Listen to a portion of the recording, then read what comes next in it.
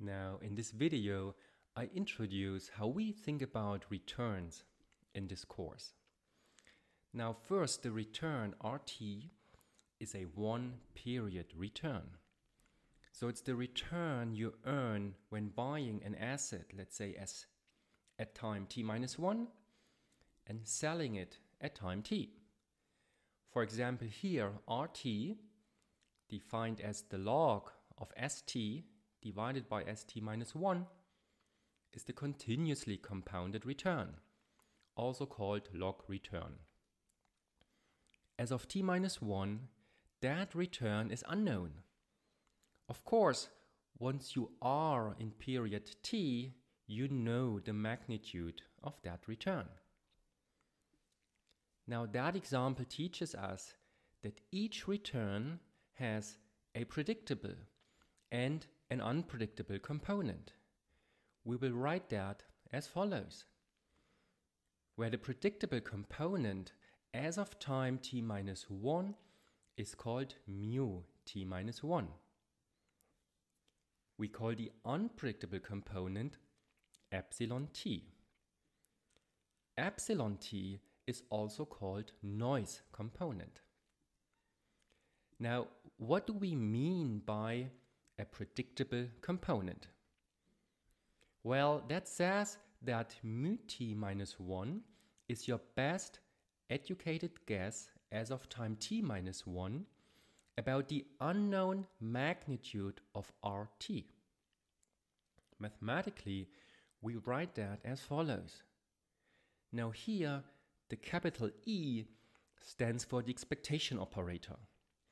The vertical bar says that you condition the expectation about RT on something. But on what exactly? Well, you condition on all information that is known as of time t-1. That information is abbreviated with ft-1. Simplistically speaking, all information that you can find on the internet or in newspapers as of time t-1 is part of your information set ft-1. And by the way, the two dots in front of the equality sign highlight that that's a definition. So then, what is the unpredictable component epsilon t? Well, that is the realized prediction error, which we write as follows.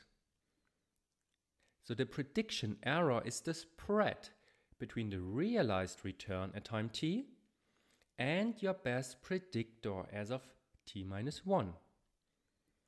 And as returns are not perfectly predictable, epsilon t will not be 0. Now second, in this course, we are going to learn different concepts for how to predict returns. One class of models are linear factor models. I call these fundamental financial return predicting models.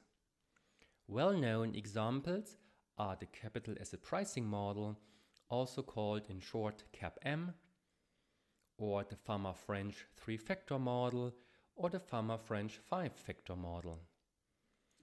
Other linear factor models that we talk about in this course are based on statistical principal components or on observed macroeconomic factors. All of these fundamental financial return predicting models are special cases of what is called the APT, meaning the arbitrage pricing theory. Plain statistical time series models are another popular approach for predicting returns. Here in the course, we focus on the class of ARMA-PQ models. Now, ARMA-PQ stands for autoregressive moving average models. Third, in this course, we also learn about how to model the noise component epsilon t.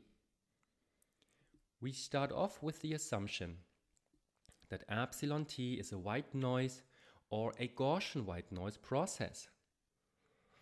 as the volatility of epsilon t tends to cluster in financial data.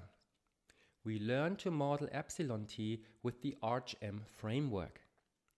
That stands for autoregressive conditional heteroscedasticity. We also generalize that to GARCH-MS models, the so-called generalized ARCH models. Both of these approaches allow us to capture time variation in the conditional second moments of returns and to account for potential excess kurtosis, which we also call fat tails. Because these approaches do not capture asymmetries in returns, such as skewness, we also introduce the threshold GARCH and the exponential GARCH models, which are further generalizations to also allow for negative and positive return skewness.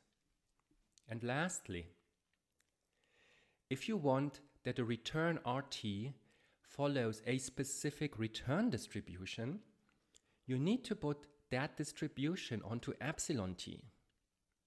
For example, if conditional on ft-1, RT shall follow a Gaussian distribution, you have to model epsilon t as a Gaussian random variable.